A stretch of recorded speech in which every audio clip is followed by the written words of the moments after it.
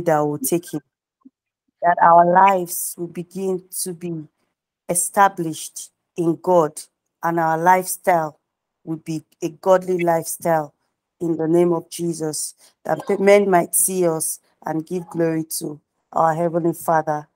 In Jesus' mighty name we have prayed. Amen. Amen.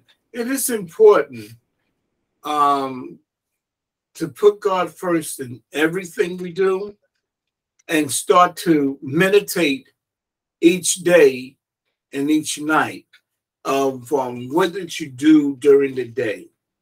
Did I say it in a righteous manner, right manner, or a wrong manner? Remember, right is of the world and righteousness is of God. We want to do everything in perfection. We want to do everything correct. So we have to learn about ourselves a lot. Why do I get upset when somebody look at me up and down? You know, and we're talking about establishing a godly lifestyle. So we welcome you to the class, but we're going to get right into it. Sometimes that we need to know why we get upset of foolishness, or why we get upset of when we hear things on the news, on the media, of people killing and people robbing and doing this, that, and the other. Chaoticness is supposed to happen, but we are sealed with his anointing. And we have to know that we are protected by God, and continue living a godly lifestyle. It's important nowadays that we continue to put God first and growing towards spiritual maturity. Amen. Amen. Amen. We left off at what page? Page 11 or page 10? I forgot. But let's just go to page 10, because that I think that we need to hear this over again. Overcoming temptations in our life. And Yeah, we'll finish at page 10. 10? Yes. Overcoming temptations in our life. There are 3 practical ways you can overcome temptation. First, admit your weakness. It's important to know your faults. It's important to know who you are in Christ and who you are as an individual. If you don't believe in yourself, how are you going to believe in God? Because then spirit of doubt comes in, and then it just yielding to temptations. We all experience that at one time or another. Second, using God's resources. The Bible says to study to show thyself approval unto God. A workman needeth not to be ashamed, but rightly divide the word of truth. Rightly divide the word of truth. Thirdly, guard your thoughts. That's very important for a saint, because we have to be careful that the enemy tempt us with thoughts, suggestions, and ideas. Or we can say suggestions, ideas, and thoughts. Remember that. Sit. Right? Thoughts, suggestions, ideas, and let's trip it, switch it. What did I say? What did I say? The enemy tempts us with suggestions. Thoughts, suggestions, ideas, or sit. Suggestions, ideas, and thoughts. Yes, that's important. That's the only way that the enemy and your flesh can attack you. And then God will come into your mind, into your thoughts, suggestions, and ideas to allow us to see if we're going to receive it or yield to it. So it can go either way. Amen. But it's important that you admit your weakness. Some believers, they attempt to keep a good image. and in front of others, knowing that they're going through, knowing that they're being challenged, but then you have to be careful who you tell your life to. Amen. Amen. You have to be careful. To be careful. You know, sometimes people suggest things, and it's not coming from God. Let me put it that way. Okay. Also, they often feel that if they share their strugglings, they will come across of being weak. That happens many a times. I've done it. People used to ask me how I'm doing. I'm doing fine. God bless. God is good all the time. And then when the doors close, I'm crying. Nothing in the refrigerator. We don't have no money in the bank. And people come asking me for money. See, it's rough being a leader, and when God positions yourself that you're going through, and all you have is the word of God. Glory to Exactly. and the enemy wants you to believe that you need more, but all you need is to have faith in His word, and He'll open up the doors. We just got to believe and have faith and trust in Him. Amen. Amen. Amen. Amen. Amen. Amen. Let's go to 2 Corinthians 12:7, and it reads, the power of the no, we have to read that on your own. Yeah, the power of the Holy Spirit seemed to be activated in believers' lives when they are humble. They get a word, humble, aware of their weakness. When Christians get too confident and proud, they are more to depend on talents, ability, and to leave God out. Oh, you know, me, myself, and I is filled with pride. Bye-bye. That's what happens to individuals. They forget who God is or what He has done in their life.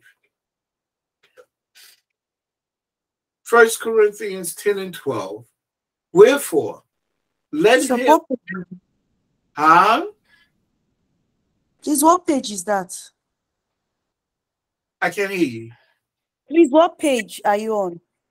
Oh, I'm on page 10. Okay. Okay. 1 Corinthians. Okay. All right. It reads, wherefore, let him that thinketh he standeth take heed, lest he fall. It's very important to put God first in everything you do. You have to continue on putting Christ first. Its challenges, the scriptures provide graphic illustrations of great leaders like Saul, David, Solomon, and who fell into temptations. You know, the cravings, Saul wanted to be more than just a king. David, taking people, wives, and plotting to kill them, have them killed. Solomon, having more than one wife. You know, temptation comes and see, because of pride. To grow spiritually, you must be willing to admit your weakness, sin, struggles, and failures. You must keep a humble heart before God and others. Does everyone agree with that? Yes, sir. Okay, Dr. Roberts, can you start to read on Jeremiah 17:9? Okay. Jeremiah 17:9. It states that the heart is deceitful above all things. This statement applies not only to the heathen, but also to believers. In order to overcome temptation, You must admit to yourself, you must admit to God and others your weaknesses and struggles. Why is it so important to give it to God? Because it shows that you're depending on Him and you're not proud on, you're not assuming on Him, which is pride, but that you really need Him to be able to help you live above those weaknesses and struggles. Amen. Amen. Continue. So Bishop, why is he also sorry, boy. So why is he also, if I'm admitting at least to myself and to God, then why am I admitting to others, Bishop? Well, it's important at times when you have leaders, like, you know how we talk and you have some situation, so you go to your leaders, or you go to someone that God is leading you to for advice or a prophetic message from God. There are times God will lead you to others that you could be here, but the other person is here. And you need somebody like that that you can look up to as leaders. I don't care if you have 10,000 leaders. There has to be someone in their life that can minister or breathe on them even the more.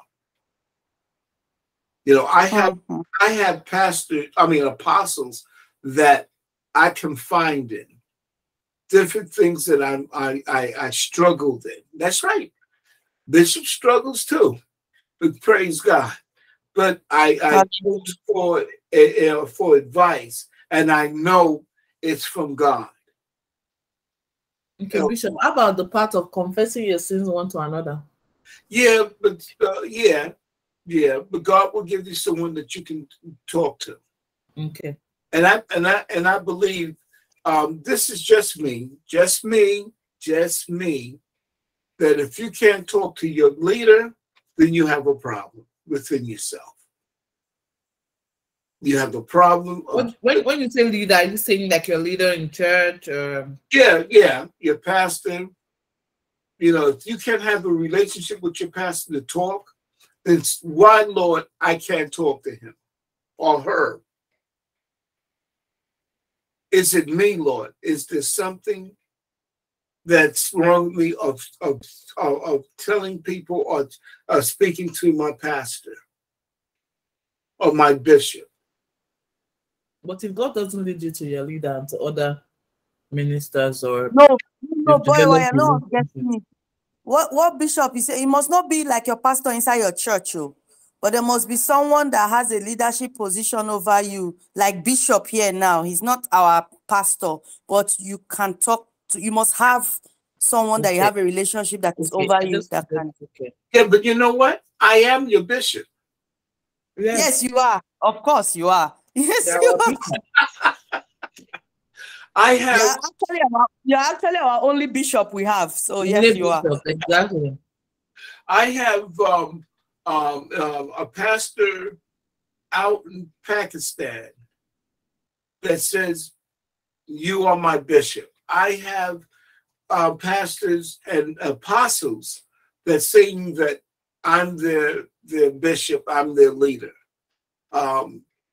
I believe because God has that anointing upon my life, and I'm very careful how I act around them, because that you can't act a certain way to everybody. So you're special. Thank you. Thank you, sir.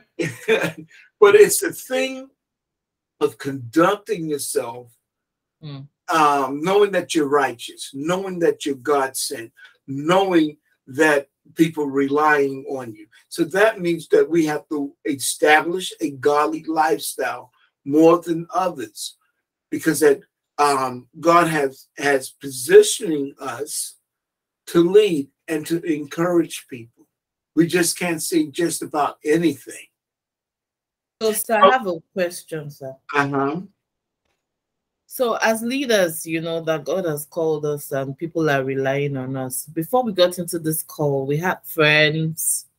We could say certain jokes or make certain slangs, you know. Minister O might be able to understand. Let me give an example. Like, you know, all those things that will say Odeshi or your. So, Oyo means on your own. It's just an acronym, sir. So, the thing is, are we supposed to stop that part of just really just being yourself and No, cracking no. jokes? You're always yourself, but it's the way that to use it in a godly manner. See, I'm always a joker. I enjoy jokes. I enjoy having fun. But it's the way that you have to. The Holy Spirit will lead you. You don't see too many preachers as myself that can be themselves and still bring the word across.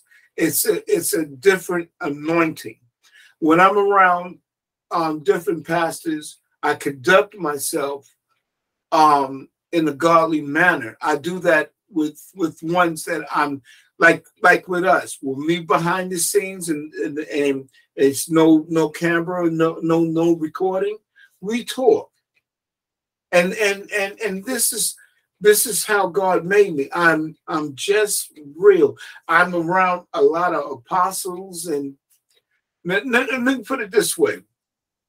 I'm like a Samoan with a Islander with the bow tie, and the suit on, with sneakers or barefoot. I'm just being myself. And sometimes that could be a problem with different leaders because they don't want to show people that they are real or they're normal. But we are. You know, some pastors and bishops speaks more elegant than me. But that's how God uses them in that way. Yeah, Bishop, and just to add to what you're saying, yeah, like we're really normal, and sometimes we just want to be ourselves. Like today, I put up a post, but like you said, the Holy Spirit will actually lead you. And Dr. Roberts comes to my post and says, "You are bold, though," like what I put up. But then, like, really, the Holy Spirit really did say, you are a leader. You shouldn't be putting up such. And I took it down immediately. And I thank God that it was only her and two other people that had seen it. I mean, it wasn't something overly bad, but because, like you said, you are a leader and people are looking up to you, you must conduct yourself in a godly manner or in some way. But it doesn't mean I don't joke around like that, or I didn't actually joke in that way. That's why it was recorded in the first place, but yeah. Yeah, when somebody asks me how how I spent my birthday, and when I actually tell them, you still watch movies, cartoons, you still, aren't you a bishop? I'm like, yeah, yes, I am. You got life to live, watch TV. Yeah. You tell your wife everything. No, I just have a conversation with my wife at times to let her know that I'm there. You know, it doesn't change you, but you have to just continue on asking God, put you in, because that when people can see the light and knowing, I don't mean. I heard. Let me put it this way: I had experienced pastors in meetings cursing like the world, in the church like it was nothing. Remember what the lessons, the studies on establishing a godly lifestyle. I've seen it with my own eyes, heard it on my ears, that this pastor just was, as my mother can say, cursing like a sailor, just using profanity. And I just got up. The other pastors sit there. They stood there and continued on in the conversation, listening to him. I got up and I left because I knew God was not in that. And I didn't want to be circled in one of the pastors in this meeting and allow this behavior to continue. Yeah. You know, and then the pastor, he looks at me and said, "Who's that?" You know, and I heard him, but I kept on because I didn't want to be associated in that, because I know I was establishing a godly lifestyle and being around people that you know that allowing their flesh to get the best of them, or they need deliverance in those areas, and they know the word of God. I wasn't going to waste my words. Hallelujah. Amen. Amen. Amen. Amen. You know, there's times that we choose our friends, we choose people that who we want to be around, and then we have to make sure that it's a standard. It has to be a standard. And if it weakens, we God, is that you in this conversation? If not, I gotta go. You know? Amen. And that's just me. Amen. Amen. It's just me. You know. All right, continue reading. Well, what about the part where the conversation might be, okay, well, you said they're already leaders and believers that know God. I'm just going to say people who haven't come to know Christ. Conversation might be a window of opportunity to just shed the light and also bring them to Christ. What? Let's see that again. I didn't understand. No, I was saying in terms of being in the companionship of people who haven't come to know the truth, or are carnal Christians that, you know, haven't just strived for. How about the part where you can use that conversation as an opportunity to shed the light or to draw them closer to Christ? Yeah. Can you answer that, Dr. O?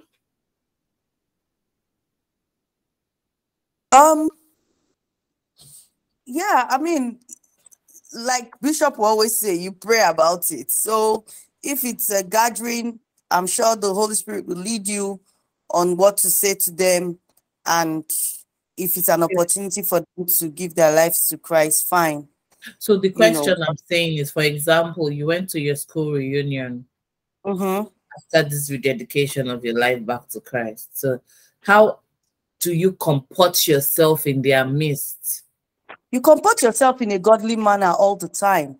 And if there are things that are happening there that is too much for you to bear, just as Bishop said, you walk away, because God is clearly not in that gathering. So where people are drinking alcohol, smoking, and all of that, cracking. You shouldn't be there. You shouldn't be there. You shouldn't be there. But Dr. Roberts, I got you, because I experienced that. I got you.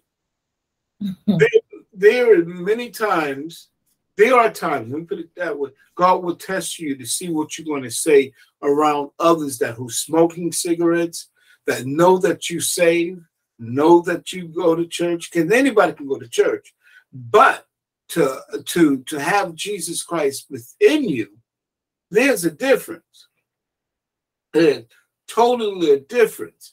Because that when I walk with, and I know non-believers that know who I am, they take the cigarette and hide it. So happens when we did the pantry, I saw someone that I knew that was in a car. And so I went towards the car. The contact that was in that car almost knocked me down to my knees. You know what contact they were smoking? Reefer. And they was trying to hide it because they know who I stand for. And so I didn't embarrass them. I just moved back and said, we're having a food pantry. You're more than welcome to come. That happened that Friday, so we had it on the Saturday, the pantry. They came to the pantry and said, Bishop, I apologize. Mm. See, when they can apologize, that means God can still work on that heart. Mm-hmm. What about the one that is doing it because they're looking for how to provoke you? The devil always try to provoke you to do something. If it's not, I'm saying so because just talking about it right now in terms of this smoking. So 2 days ago, I had an encounter where my brother-in-law hides to smoke. He has always been hiding to smoke away from me. But in terms of, I don't know if it was out of rebellion. I felt like he was trying to get me to react. yeah, So he decided to light his cigarettes and talk to me, right? And I decided to ignore it and just keep up with the conversation because I felt like he was looking for a reaction, to talk feel about me. Okay, let me stop you right there. When that happens again, in your mind, in your head, we start to rebuke those foul spirits. Ask God, okay, because we're establishing a godly lifestyle. Ask the Lord what spirits is attacking before you and start to bind it up because that you have the power. Glory be to his name. Hallelujah. Amen.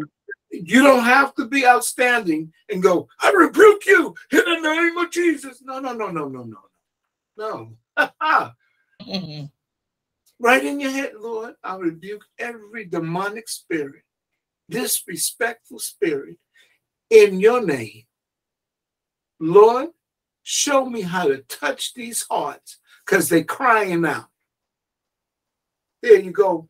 And let's see if he continues around you.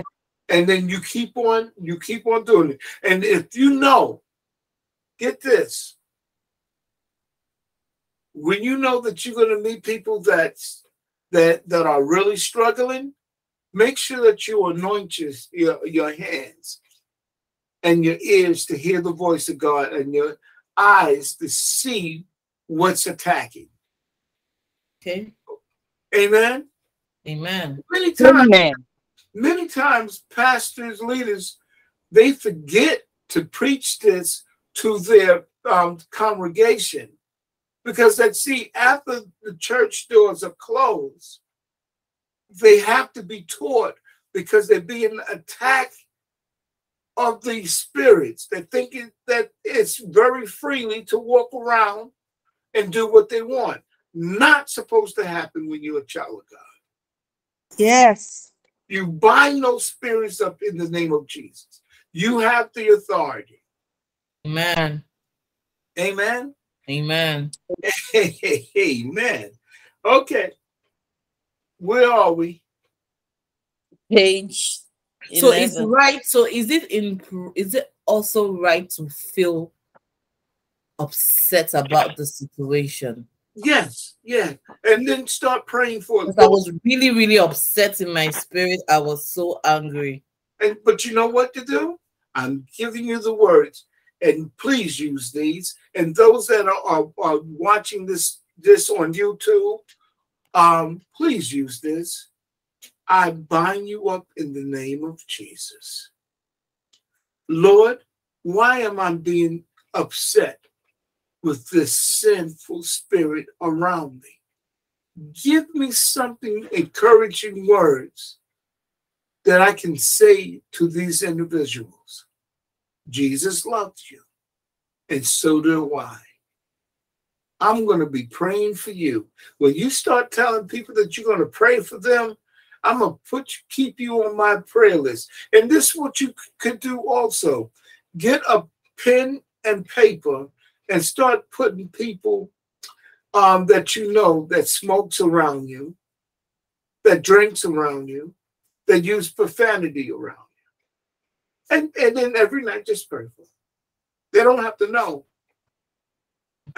Watch the atmosphere. atmosphere start to change. Amen. Amen. Remember, he who winneth souls is wise. Yes. Ooh. Where are we? In order to where we at? Yes, in order to overcome temptation, Go ahead.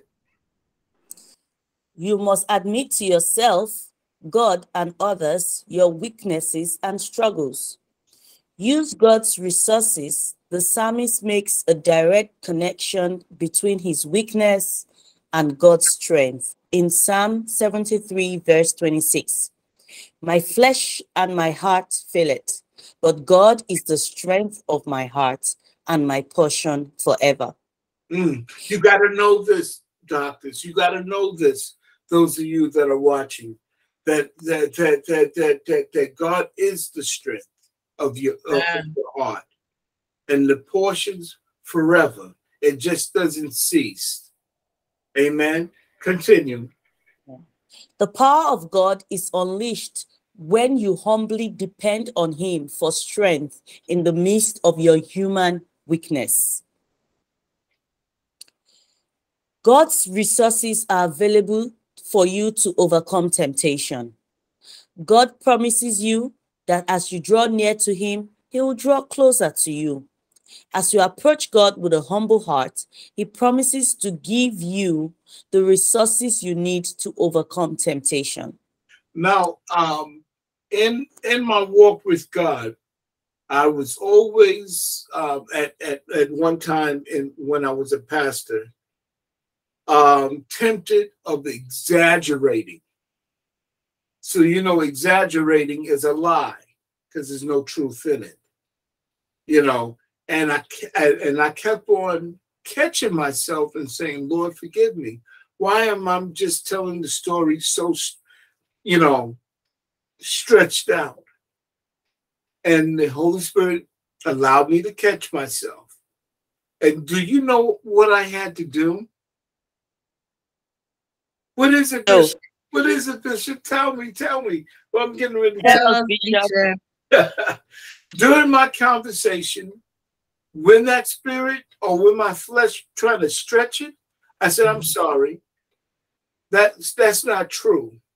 It happened this way. Do you know what I did? I challenged those spirits. I'm not going to, and then I catch myself, and I didn't want to embarrass myself in front of people, so I catch myself and said, Lord, forgive me. Thank you, Holy Spirit, for allowing me to have the ear, to knowing that I'm not saying that I'm saying something incorrectly. And that's how you teach yourself. You don't have to tell people that that it wasn't true, but you catching it. That's the main thing. That's not going to happen no more.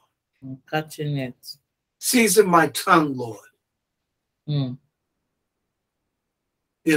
then once I start doing that, catching myself. One occasion, one event that we had at the church, we had a summer program that we had close to 100 kids each summer. So the director of the summer program, we had something real big for the kids. So they finally came to the church and everything. And the director said that it really startled me. She said, I knew, well, at that time I was pastor. I knew Pastor Thomas for over 15 years. And he's such an honorable man. I never saw him upset. I never heard anything foul came out of his mouth.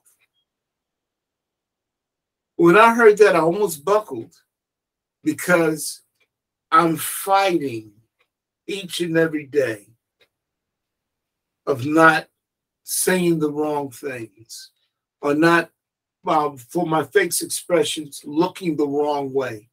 You'll get what I'm saying? Yes, totally. And we have to learn that. Because we don't know what people see in us. That's why it's so important to have a godly lifestyle. We got to build it up each and every day. We got to build it up. What I need to do this time, Lord, help me. Continue reading. Okay, Bishop. James 4, 7-10. The key to overcoming temptation is to find strength in the Lord and his resources. In Ephesians 6, 10-20, Paul refers to some of God's resources as the armor of God. Defensively, he challenges Christian soldiers to protect themselves with truth, righteousness, the message of the gospel of peace, faith, and salvation. Offensively, he challenges believers to arm themselves with the word of God and persistent prayer. While many of these resources at first glance seems to be theologically abstract, they have a great deal of practical value to believers. You, as a growing, maturing Christian, need to use God's word as a basis on which to identify Satan's deceptive schemes. Protected by the righteousness of God through the atonement of Jesus Christ, you can ignore the false accusations of Satan. You can dispel the feelings of aimlessness by continually following Christ's Great Commission. Armed with faith, you are enabled to overcome the momentary hurts and obstacles in life and press in spite of disappointments. The Okay. facts. Hold on 1 second. Hold on. I want you to know the definition of atonement. Atonement, hold on 1 second, is reconciliation of God and humankind through Jesus Christ. He atoned from what you have done in the past. That's why he doesn't look at the past. He's present and future, just future. But we was bought with a price. So we have to remember this as Christians, that we have atonement. He freed us from sin. Amen? Amen. Amen. Okay, continue. The fact of salvation protects you from the fear of falling away from the faith because of some failure or weaknesses. Finally, you as a growing Christian should wield God's word to silence the accusations of Satan and to shed light on the path ahead. Through these resources, God makes it possible for you to overcome temptation. See, he makes it possible, but it's up to us. Up to us through the thoughts, suggestions, and ideas to yield to temptation or allow what others may say to get negative words to get to you, or look in the mirror and say, who am I? Why do I allow these things to happen? Or even more, and this is going to touch a lot of people that's watching and listening. Why is it that when we read the word of God, some of us falls asleep?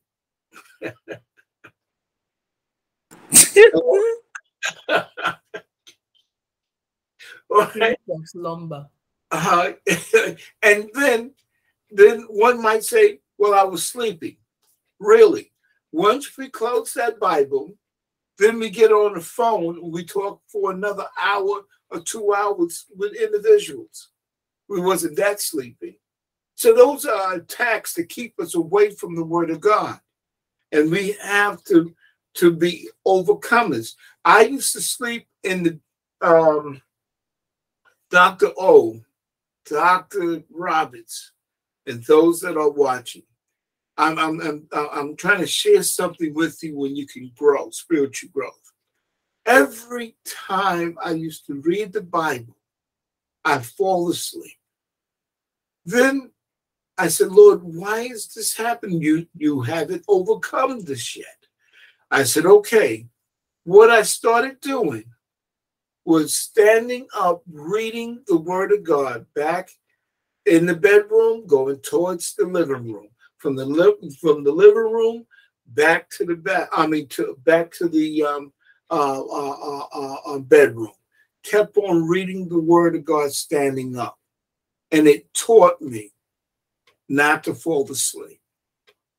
Great. Discipline your flesh. Hallelujah. I couldn't allow my flesh to overrule me by reading the Word of God.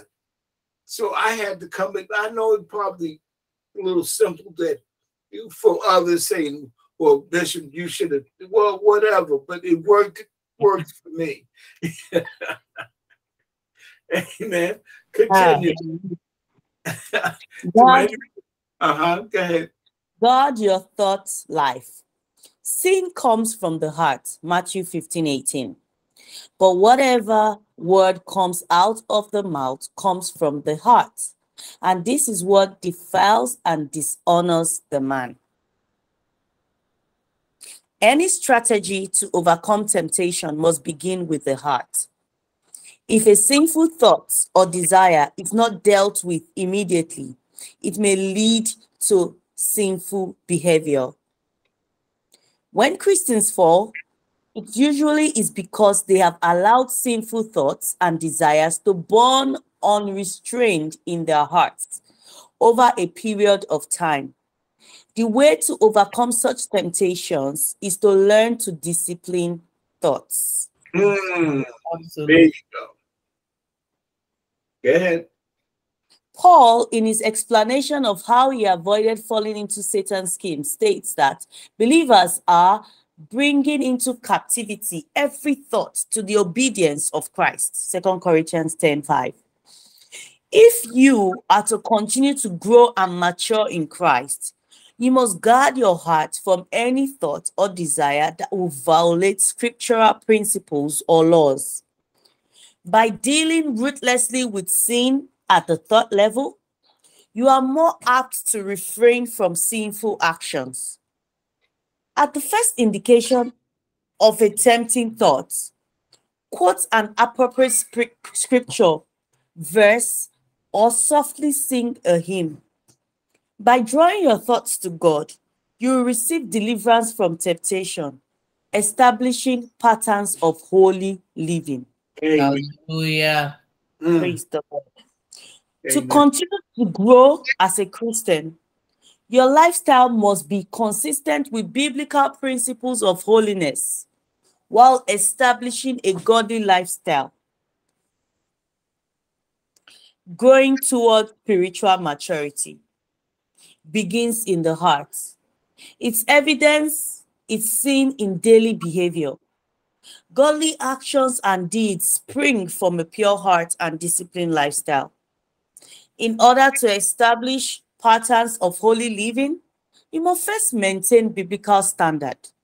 Second, discipline all areas of your life. And third, be accountable to other Christians. Now, hold on there.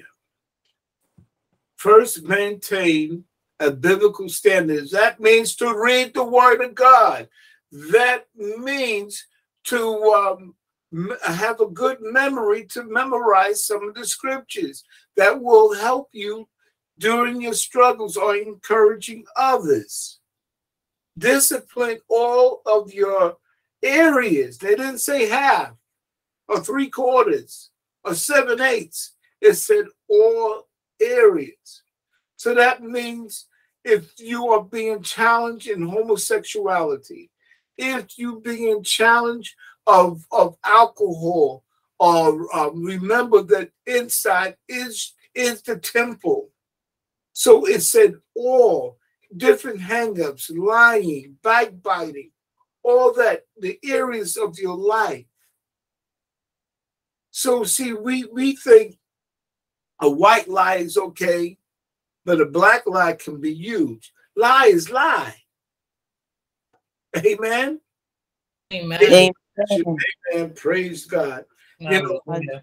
when it says all the areas of your life, or when you think bad about someone and you don't know why you think bad of that individual, or you don't know why you don't like that individual, and you know that's not the love of God. So you got to, why I don't like that person. Why every time that person around me, I get bad feelings. Lord, show me. Is it me? Yeah. Yes, sir. You know, why do I get in my little clique and we start talking about people and knowing that, and it's not raising them up, it's bringing them down. Gossip. Teach me how to pray for them. I don't know what's going on behind closed doors. Didn't you hear that the other day, and the other day, and the other week, and the other month? Maybe you have some clothes inside your closet that you're not wearing, and saying, "Girl, I'm going to bless you with this today." Just to break that, just to break that uncomfortable feeling. Yeah. Walk in the opposite spirit. See, these things that we have to look out for in our life. Why I always do this. My face expressions showing that it's not showing love. Let me change that up. And why do I get upset when people getting blessed, other people getting blessed, and I'm still in my mess? I'm still going through. I'm going to be happy for them. And from the heart. Not yes, from sir. the head. Huh? Yes, sir. You see, I want us to get this. Discipline all areas of your life. And then it said, be accountable to other Christians. I gotta say this scripture, and this is a part of my life. Galatians 6 and 10.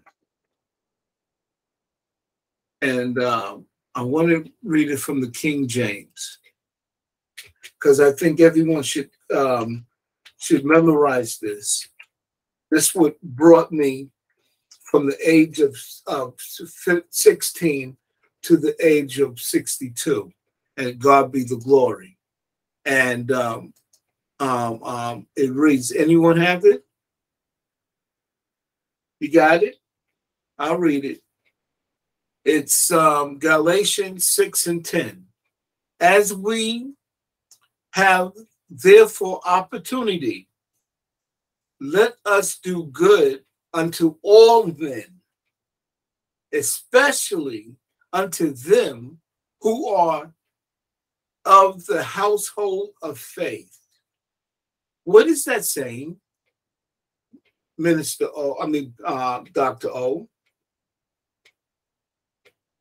It's saying we should do good to our fellow believers. We should do good generally to everyone. No, everyone, but especially our fellow believers. Yes, the house. NIV puts it this way, especially to those who belong to the family of believers. There you go. There you go. There you go. See, we have the opportunity to do good. We have the opportunity to help, because we're establishing a godly lifestyle. We're helping people. But hold on, buckaroos, especially unto them who are of the household of faith. They didn't say Baptist, and he didn't say Pentecostal. He said faith. Let's not get it twisted. You just don't help people just from your church. Amen. But he said faith. He said faith. Household of faith. So that's what we're supposed to do. Be accountable.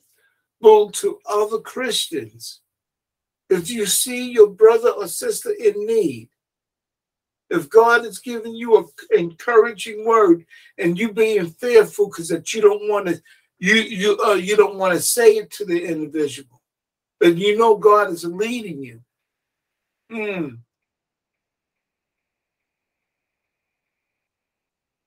Amen.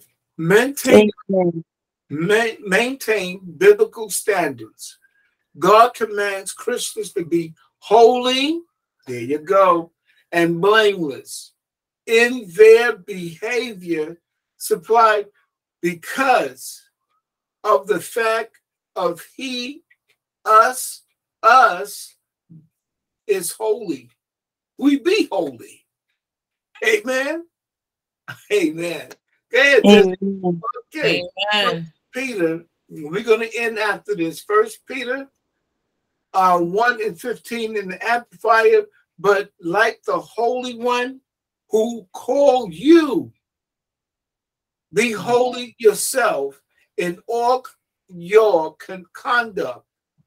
Be set apart, there you go, from the world by your godly character and moral courage. I think that answered your question, Dr. Roberts. And because it is written, ye shall be holy, set apart, for I am holy. That doesn't mean that we keep away from sinners because they are around, non-believers around us 24/7, or when we go to work and when we cross the street. But we can still be a set apart in a spiritual atmosphere. Yes, sir. Amen. Leviticus 11:44 Amplified. For I am the Lord your God. So consecrate yourself and be holy.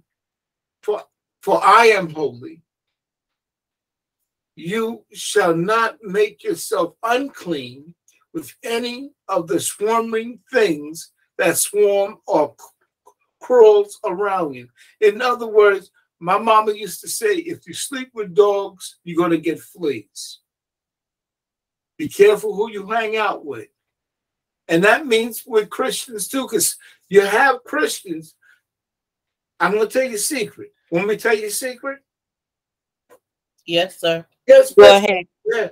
You know, some Christians don't want to do nothing for God, but just sit in the back seat and do nothing.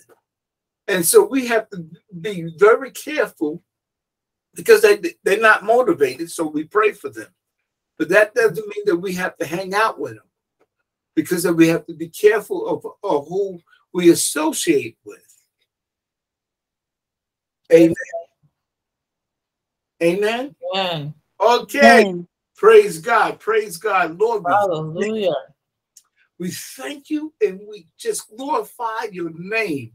We want to thank you, oh God, for this rich word that you have given us this morning and this afternoon. Thank Praise you, Lord. God. We pray to God that it will just take root and grow and grow and grow. That, dear God, that we establish a godly lifestyle, that others will be blessed.